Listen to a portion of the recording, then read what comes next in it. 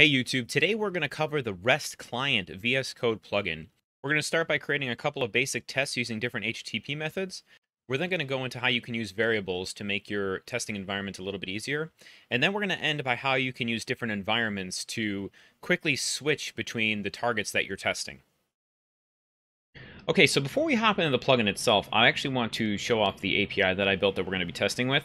It's actually two APIs that I have built in a single file that are both pretty basic. We have one request that's just a basic GET request on the root of the API.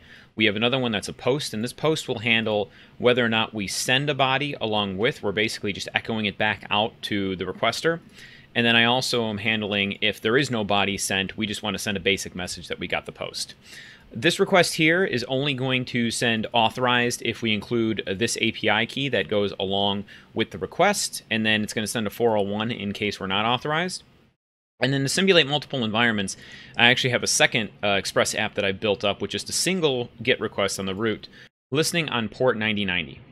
Okay, so to install the extension, let's go to the extensions panel on the left-hand side of VS Code, get rid of whatever is in there, and search for a REST client.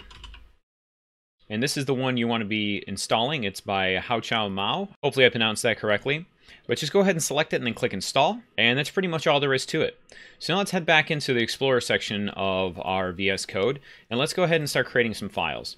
So the file extension that you're going to want to use for the REST client is actually .htp. So I can put in here mytests.http. And now we can start adding our tests in here. So in order to tell the REST client what kind of request you're going to be making, you start off with the method. In this case, we're going to use get as the method name. And then we're also going to type in the URL which we want to access. So http://localhost. And then my first environment I have running on port 9000. So I'm going to go ahead and save that. And you'll notice above this, there is a little button here that says send request, or a little text here that says send request. If you click on that, on the right-hand side, the extension is going to open up another pane that shows the complete output from the request itself. So it includes details such as the version of HTTP it's using, the response code, all of the associated headers that come along with it, and then here is the response body right there. Now, in order to add multiple requests into a single file, which is one of my favorite features, all you have to do is enter in 3 hash marks between it, and then you can start adding more things. So if you recall back from the API, we also have a request to test out a post. So I'll hit post and then type in http://localhost 9000 again. And then if I save this, again, click on send request. You can see on the right-hand side, we have a different response here of got the post. The plugin also supports adding headers and a request body, so we're going to go ahead and do that now. We want to send some JSON along and let our API parse it out and send the response back. So what we're going to do on the next line is we're going to add our header. We're going to add content type, add a colon, and then type in what comes afterwards. So in this case, application/JSON is what we're interested in sending to the API. Now, if you return twice to add a space there, the client is smart enough to know that you're going to start adding some kind of a request body into this request. So let's open up a new JSON object. Let's go ahead and say message for the object key we're going to put in here. And we'll just say hello world. Go ahead and save that. And now if I send this request, you can see the response changed based on the way our API is defined. We're more or less echoing back that same object that was sent along. So now let's add another test for our authenticated endpoint that we had created. We're going to create another GET request. Let's add another space there. GET request, http://localhost 9000. And /auth endpoint is the URI that I had specified. And let's add an authorization header into this request. And I have it hard-coded to my API key 123. Let's go ahead and send that. And you can see we're getting authorized here, so the API key is coming across correctly. Now, if I chose not to send the API key along with it, and I sent the same request, you can see the status on the response is 401 unauthorized, which means we're properly testing our authentication. Now, one of the things that you might not want to do, especially because these are all going to the same API, is continue to type localhost 9000 over and over and over again. So the REST client plugin for VS Code actually supports environment variables, or just variables in general. There's actually different kinds of variables you can define. The first one being a local variable inside of the file itself. You can create these towards the top of the file by typing an @ sign and then the name of your variable. So we're going to choose host name because that's what we're going to name our variable. Equals, and then I'll just set this to http://localhost 9000. And then what we can do is we can replace all of our localhost 9000s down here with a double curly bracket and then paste in your variable name. And when we save this and we'll send the request again, you can see we're still getting the same response because the plugin is interpreting this variable and replacing it down here. And you can do this with every single one of the requests down below, and we'll retest all of these requests. So we've replaced all of the localhost 9000s with our hostname variable. We'll save it, and then let's just cycle through and test each one of these requests.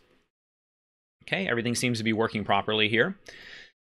So now what do you do if you want to test out different environments? Well, the REST plugin actually supports the concepts of multiple environments. So in order to add your environments into the settings file, I'm going to type in Control-Shift-P as my hotkey, and we're going to open up Settings. We will open the Settings UI, and we're going to let the Settings UI create the necessary JSON settings in our project. And I'm going to start typing in REST client. And then before I actually find the setting, I'm going to switch to workspace so we can keep the environment variables with our workspace itself. Scroll down until you find REST client environment variables and click edit in settings.json. You'll notice that VSCode is automatically going to create a new folder called .vscode on the left-hand side with settings.json inside of it. And here's pretty much where we can store our different environment variables. By default, you have this $signed shared environment, and these environment variables are shared across all environments. So if we had a single API key, for instance, we'll say API key, and then we'll type in my API key 123. And now anytime that I use this API key environment variable, it's going to reference these variables.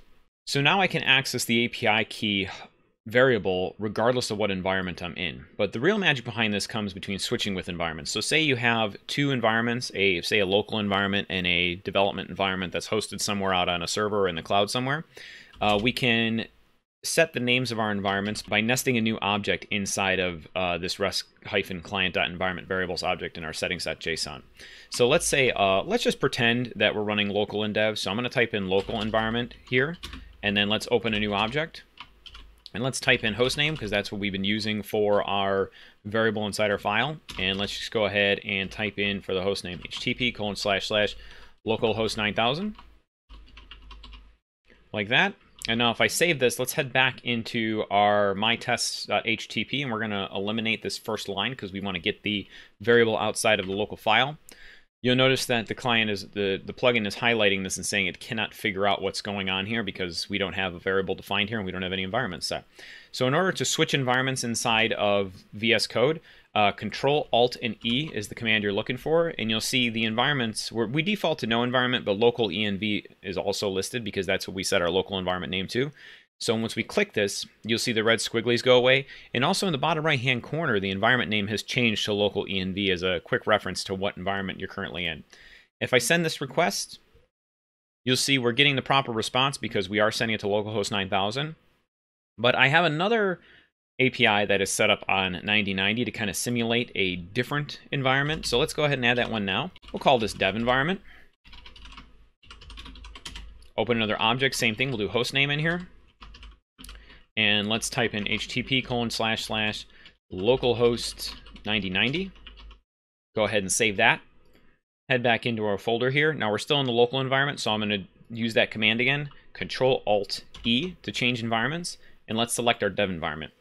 Now if I hover over this, the plugin also shows you whatever the current active environment is. In this case, it's localhost 9090. So if I click send request, you'll see we're getting a different response. Hello from the other environment because that's what I have defined on my API.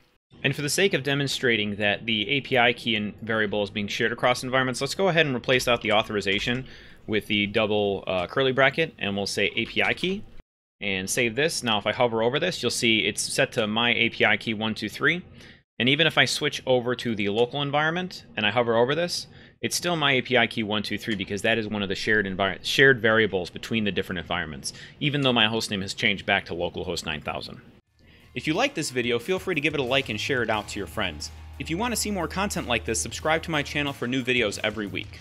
If you're looking for help on an issue or just want to collaborate with other developers, be sure to join my Discord by clicking the fullstack.chat link in the description below, or just enter it into your browser to join. Thank you so much and have a great day.